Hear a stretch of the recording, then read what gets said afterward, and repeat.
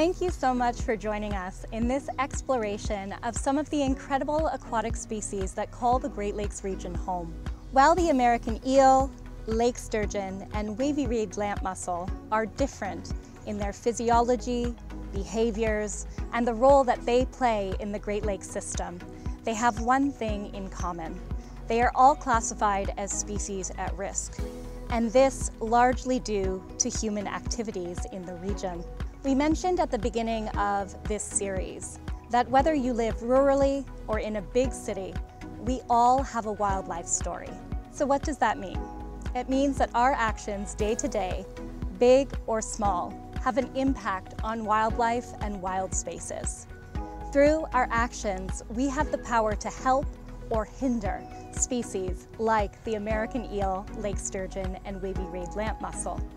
There are many things that we can do to reduce our impact on the species that we share this region with. These actions can be big or small. Oftentimes, it starts with water conservation, whether that's the simple action of turning off the tap when you're done using it, turning off the tap while brushing your teeth, taking a shorter shower, or only using your dishwasher or washing machine when they're full. We can ensure that we dispose of our trash properly, that we remember our 3 R's: reduce, reuse, recycle. When we recycle, remember to recycle well, to follow guidelines in your municipality, to sort your recycling properly, and to rinse recyclables to prevent contamination. All of this allows our cities to recycle better, more effectively. One of our favorite words is reusable. Every time we are able to reuse a product such as a water bottle, a metal straw, or a cloth shopping bag, we create one less item of personal pollution that can end up in local waterways and harm local wildlife.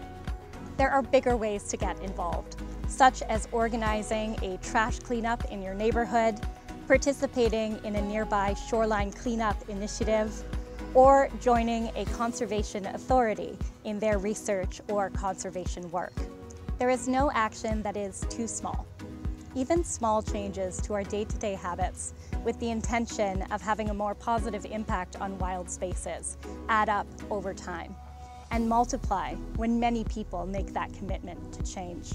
The Great Lakes program works in conjunction with many conservation organizations across the region to conduct research, outreach and education, and restoration projects to better protect local aquatic species at risk. But the biggest part of what we do is encourage people like you to make those small but effective changes for the health of the planet, local waterways, and the wildlife that call them home. Thank you so much for joining us. We hope that you enjoyed learning about the aquatic species at risk in your backyard.